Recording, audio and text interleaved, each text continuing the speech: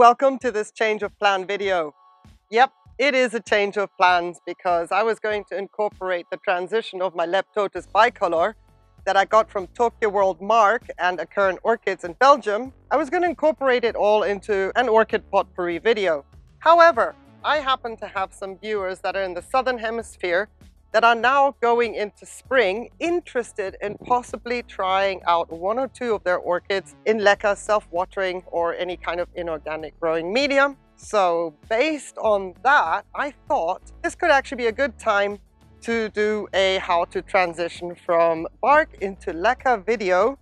And hopefully I can get the timing right and help those viewers that are interested who are heading into spring to look out for similar signs with their orchids if they want to try and transition one or two of theirs. So Leptotes bicolor, my season is not conducive to transitioning from bark to Leca or any kind of transition of media. But I'm not looking at the calendar. It is late September. We're heading into fall, the cooler months of the year. This orchid likes it to be toasty and warm and nice, but I can't go by calendar. I'm looking at the roots. And all these roots are not only greening up nicely, but they're actively growing. So if I don't transition this orchid now, I will be waiting another 12 months, possibly, maybe 6, to transition her. 6 months is not an issue because that will take me into my spring. But again, I do want to make a video, a little bit of a step-by-step one using my Leptotes bicolor to encourage and help anybody in the Southern Hemisphere that is now looking to possibly try a transition of an orchid. Let's do it with the bicolor. Let's have a look and see what we've got on the root front. Fundamental, soak in calcium, magnesium and seaweed prior to any repot. Calcium and magnesium, great for strength, and the seaweed has the hormones to encourage root growth, and that is exactly what you want. The two complement each other really, really well. So if you're encouraging root growth based on the seaweed, then you can complement that with calcium, magnesium, which is also favorable to create strong roots. So prior to any transition or any repot for that matter, it doesn't have to be a transition, soak in some seaweed, calcium and magnesium to support and encourage the orchid to grow roots. Right, we have a few dead ones in the back here. I already picked out my pot because I don't want to disturb the orchid for a long time. So I've got a 15 centimeter pot back there. I've already picked out my Leca, which is the small size Leca, maybe a centimeter and less, because of the fact it is a fine root system. See that? So that determines the size of my Leca. Chunky Leca would be great for chunky roots from cattleyas and things like that. Right, so I'm contemplating just doing one radical snip, getting rid of all the dead roots here. But based on how little root decayed matter is here, and I'm going into inorganic media, I might as well use what I've got here for a little bit of anchoring. It's not going to harm the climate in the pot. Maybe we can pull this one off. It is a bit long, so these come off quite easily. But you know, you can go the radical route as well, get rid of all the dead roots right here.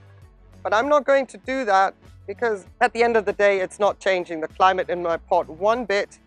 I want to make sure and see if I can get most of the organic media off, seeing as I'm leaving some of the roots.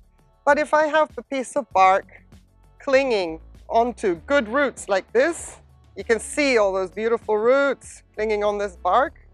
I'm not going to mess with it at all. They can stay where they are, stay on the bark.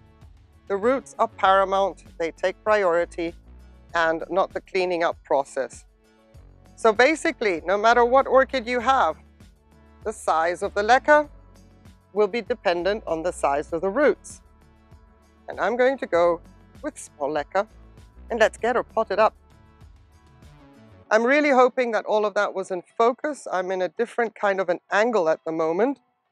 I'm not seeing the screen very well. So I'm hoping this is all clear. So I've got my support in here.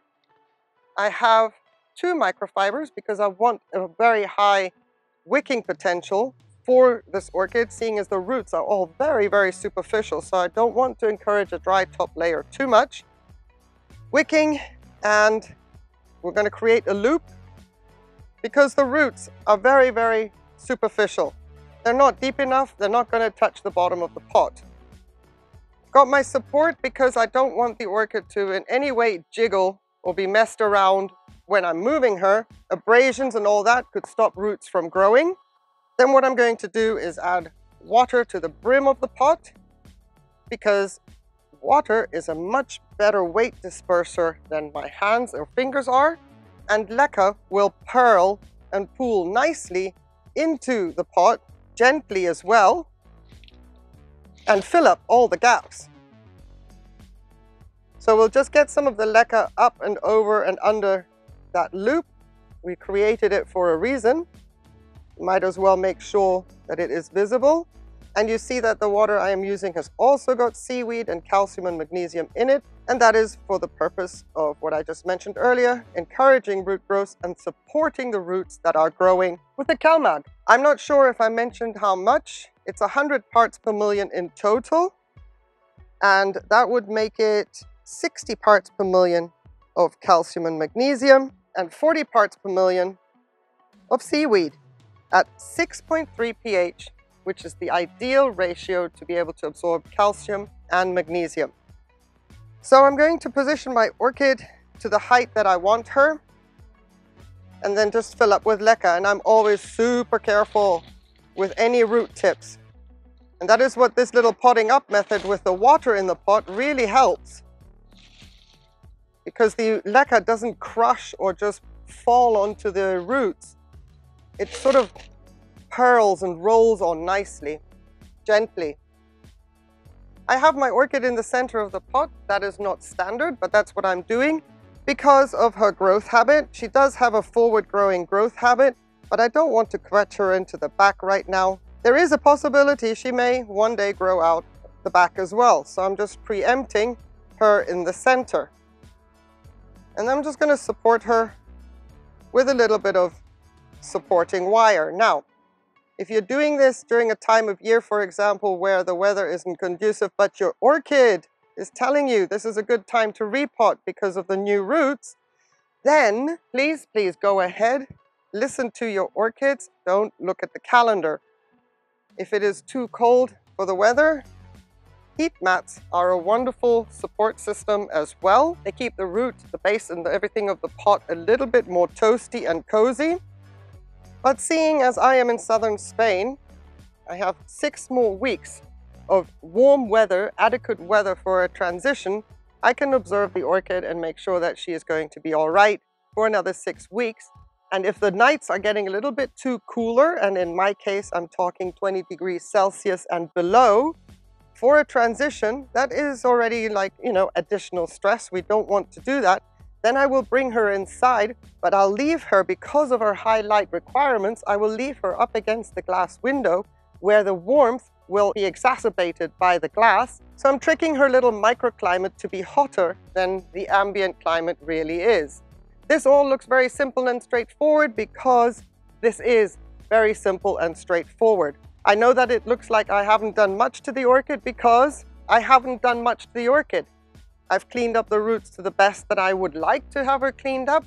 I don't want to go mad. New roots are a precious commodity. They are the future and they are what is going to determine the success of a transition.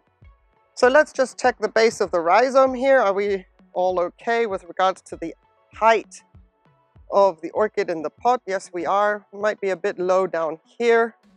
We can scooch out and away some of the Leca and keep that a little bit more aerated. There we go. Nicely aerated. We have new roots going in the pot. We have small Leca to accommodate a fine root system. And now we wait and we hope that everything will go fine, because despite doing all the steps correctly, there's always a 10% element of hope that we need to have that we did the right thing at the right time. In my case, I shouldn't see why this doesn't work. especially because of the new root system. When the new roots grow, I do not hesitate. I know it's go time. If for some reason the orchid fails because of other influences, then that is something to be analyzed further down the line. Right now, she is ready to go. She's good to go. The weather is still favorable, and that's why I went ahead with it. This was very quick. This was very basic because there is no rocket science behind transitioning an orchid from organic media to inorganic media. However, if you have any further questions, if something wasn't quite clear, feel free to ask in the comments below. I'll be very, very happy to elaborate and continue a video series, especially for everyone in the Southern Hemisphere that wants to try this method out and transition their orchids. So we'll continue a video series if you have any further questions. Short, quick, sweet, clean transition. Have a wonderful day. Hope this was helpful. Thank you so very much for watching. And please, most important of all, please stay safe. Take care. Bye.